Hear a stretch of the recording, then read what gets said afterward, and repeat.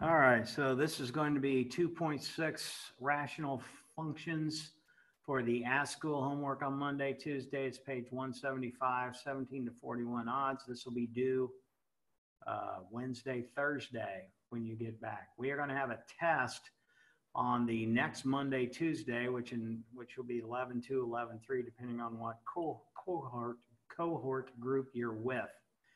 So I'm going to go through and do some of these problems. Now you're going to want to go on Canvas, and on Monday, go to the far right one. You need to watch the video for at home first because it's got some information we need for the homework today, and it's only a 5-minute video, so it won't take long to watch. So going up here, we are supposed to state the domain of the function, identify all the intercepts. That's x and y intercepts. We've done that since the first day. And then we're going to do vertical and horizontal asymptotes, which we did on the first page, the at-home stuff. And I'm going to do that first. I'm going to do C first. And then we're supposed to graph a sketch of this thing. So I'm going to do number 22 and 34 on this. So I am first going to do vertical asymptotes, which is part of C. So vertical asymptotes occur where the denominator equals 0. So if I add x over, there's a vertical asymptote at x equals 1. Horizontal asymptotes is where I look for the largest exponent. Well, there's a 1 here and a 1 here, and they're equal. So when they're equal, it's going to be y equals the coefficients of those x's. So that's -3 over -1, which is +3. So I'm going to start making my graph over here. So there's y, there's x, and I probably should have put it down lower. I know there's a vertical asymptote at 1. So here's 1, and I need to have a dashed line going up and down at 1.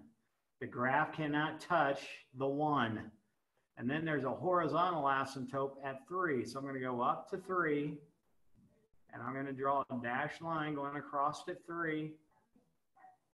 Now this graph is going to approach the 3 way out here at infinity and way out there at -infinity. It's going to approach 3.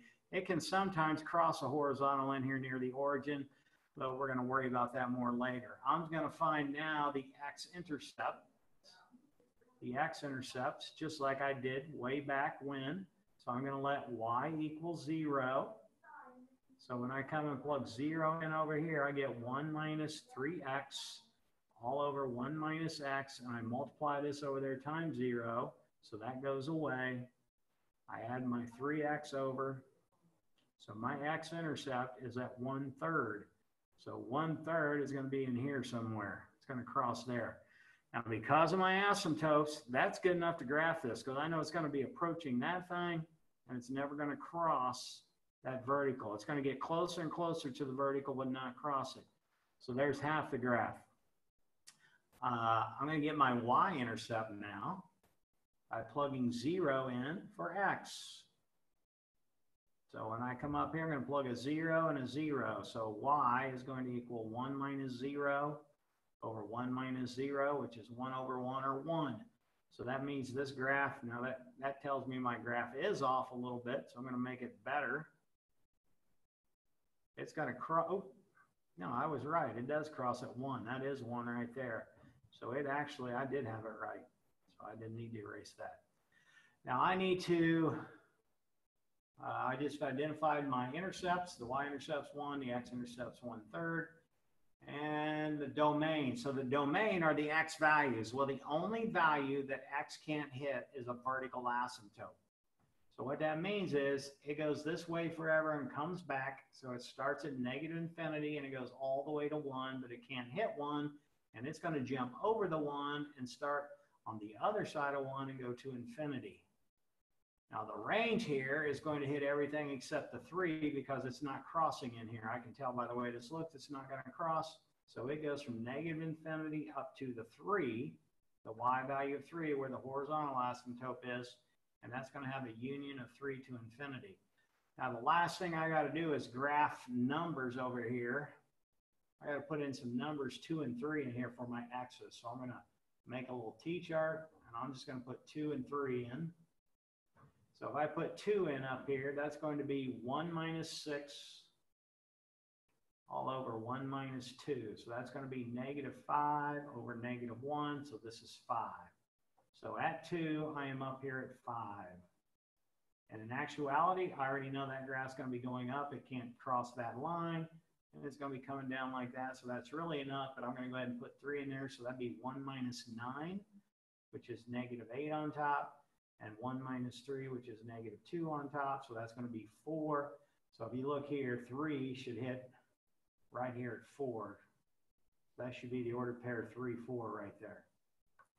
All right, coming over here, I'm going to do the exact same thing. I'm going to do vertical asymptote first. So the vertical asymptote occurs where the denominator is 0. So when I factor this, I'm going to get x minus 2 and x minus 1. So this has 2 vertical asymptotes. One where x equals 2 and one where x equals 1. Those are my vertical asymptotes. There's 2. Horizontal asymptote. So I look at my biggest exponent. 2 and 2 is equal. Their coefficients are 1 over 1. So this is y equals 1.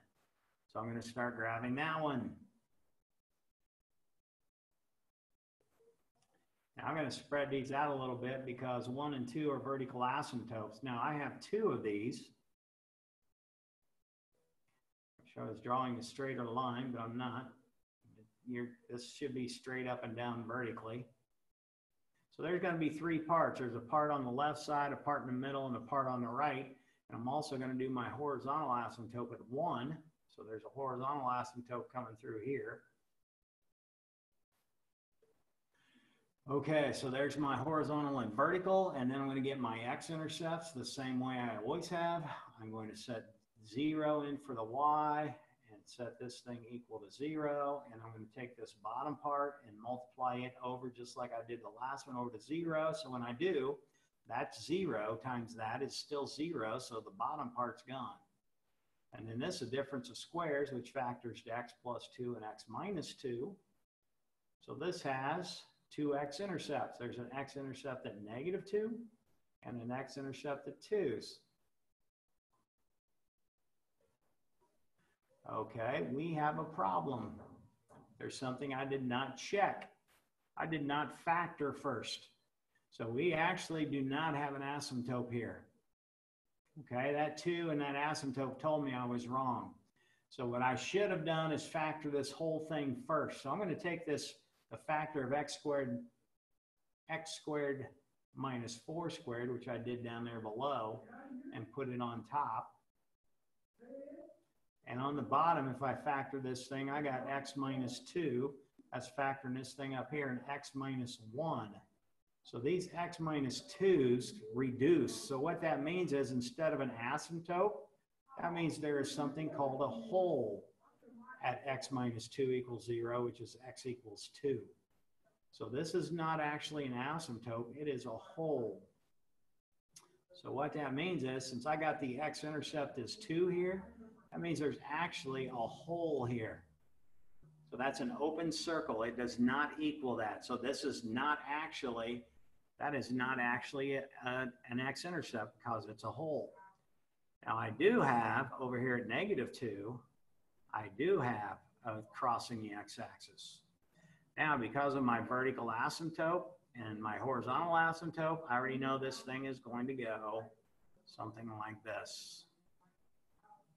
But I'm going to come back up here and get my y-intercept now. So to get your y-intercept, we're going to plug zeros in for all of the x's. So anything's got an x with it, it'll be a 0. So this is just going to be negative. It's going to be y equals, and then that 0 minus 4 is -4 on top. And that's 0 minus 0 plus 2, that's 2 on the bottom. So my y-intercept is -2. So in other words, right here where that intersects the y-axis is -2. Now, because I have this hole here, I think this graph is probably going to go like this. But again, I'm going to tell you that sometimes we can cross, it can cross in here. So I'm going to make a T-chart, and I'm going to try 1.5 in here and see what that gets me. And I'm going to do it on my calculator.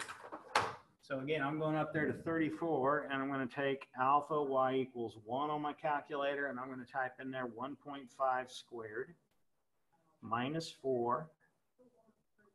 And then in the denominator, I'm going to type in 1.5 squared minus 3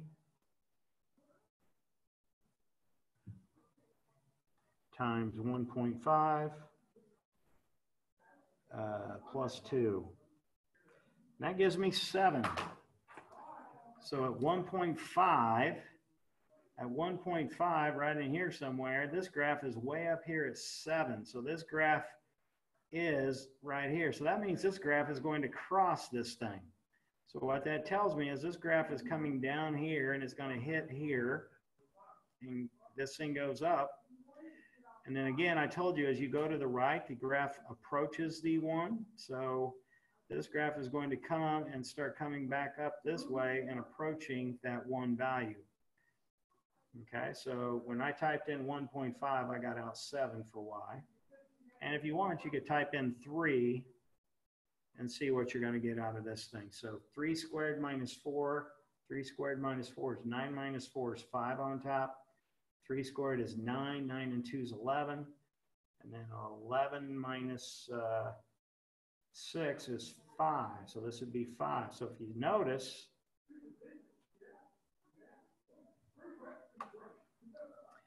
we're going to have to change that up. We got to put, I got to put, let's see, if I put 2 in here, I get 0, don't I? Do I get 0 down here? Let's see, that's 4, 6. Yeah, I get 0 there. So you remember when we reduced this thing, on the top we had x plus 2, and on the bottom we had x minus 1 was left.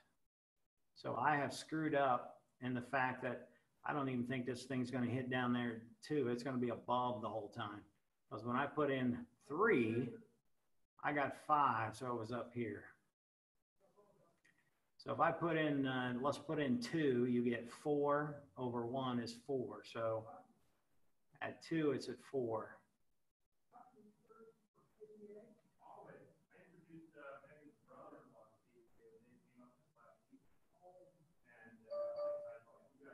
So let's see, vertical out. Oh, where is it? So this is not a vertical asymptote. There's just this one at 1.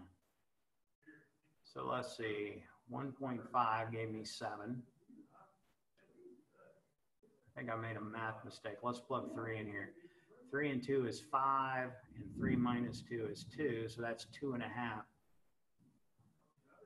So at 3, we're at 2.5, so that's going to be in here somewhere. And at 2, we were at 4, so that's in here somewhere. So this graph actually goes like this. All right, so that's those 2 problems. I'm going to do one more, and we're going to call it a day. So we're supposed to match up down here. So what I do on a problem like this, I'm going to do 42. I know that x plus 2 cannot equal 0 because there's a vertical asymptote at x equals -2. So if I look at these, there's a vertical asymptote here and a vertical asymptote here, so I'm not really sure which one of these 2 this is.